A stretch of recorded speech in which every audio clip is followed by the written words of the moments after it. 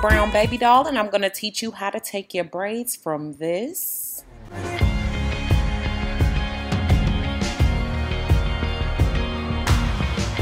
to this, all with very simple steps. Every morning I'm gonna be here. Why you crying? Why so many tears?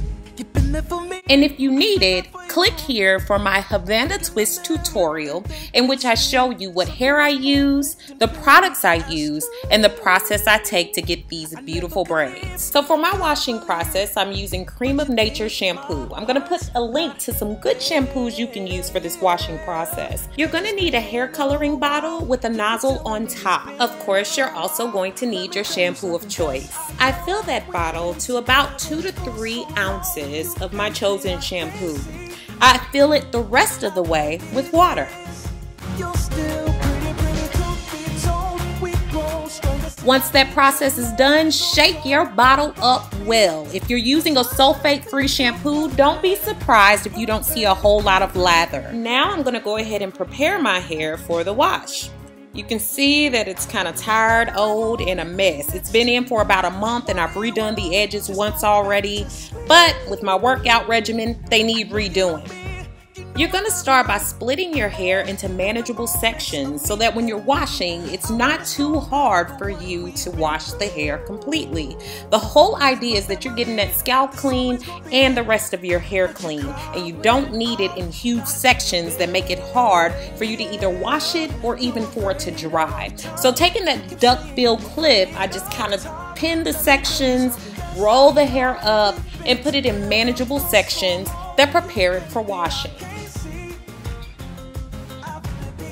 Repeat this process until all of your hair is clipped. Now you're all ready to get clean. Now this is when those sections truly come in handy.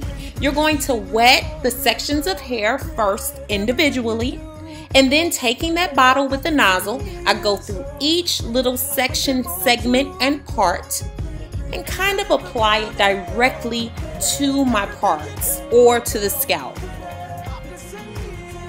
Once that's complete, take your fingertips and massage the scalp directly. All those exposed areas need shampoo, and carry your fingertips down so that the rest of your hair gets clean. Now you just rinse off, and I like to rinse in sections because it ensures that I've gotten each section clean and it makes it manageable. I simply take my hands and get a lot of that extra wringing water out. Now you're gonna have to repeat this at the end anyway, but go ahead and twist yourself up in a big twist and then pin that individual section up with your duckbill clip. Now simply repeat that process around the rest of your hair. Simple enough, right?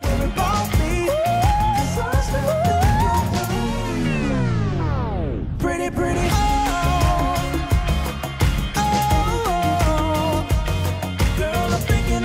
Continue on, my friend. This process can be a bit of a beast, but usually takes me about 20 minutes tops.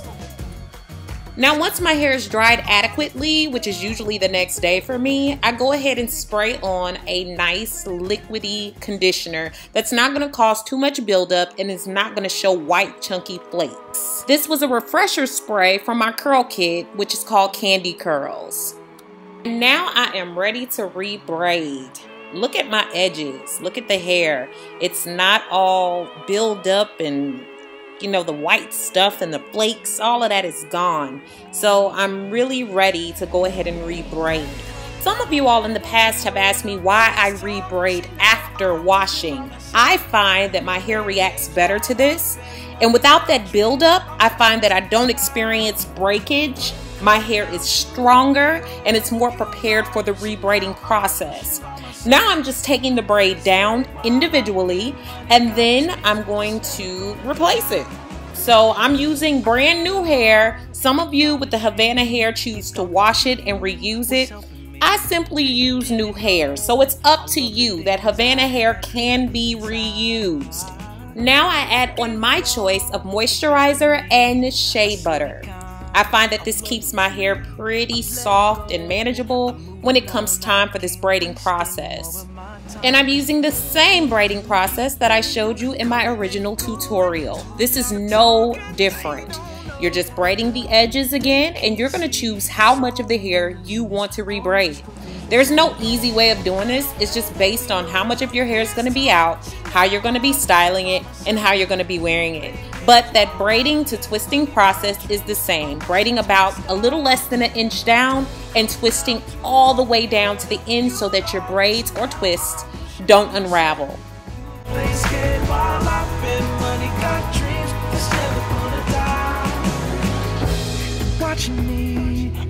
Now I'm going to repeat this process on my second braid just so I can make sure that you got that process down. Same thing here. Take that braid down. You're going to re-moisturize and put a little bit more shea butter. Add the hair, the Havana hair, braiding a little less than 1 inch down and twisting the rest of the way down. You keep people coming and going, do a lot of talking, they don't know. And voila, you have your brand new braids and they blend in nicely. And you're just going to continue this process around all the areas that you want to rebraid. At the end, this is how I look. You would not be able to tell that the middle of my head looks like Halloween whodunit. Yes, I said it. The middle of my head looks a mess, but I don't care because I'm keeping these braids in for about 2 months and nobody has to know. Now you're going to repeat this process about every 2 weeks. I do the edges in the back and I do all the edges around the sides and the front of my head. This keeps my hair from having a lot of buildup and it also keeps it from getting tangled and locking up. But this is how it looks. You can style it in a million ways and no one would ever know the difference. So let me know what else you guys would like to see. New videos every Thursday, every Sunday. Go ahead and let me know below. Comment. Check out the first video. Thanks so much for watching, guys. Beautiful Brown Baby Doll. Peace.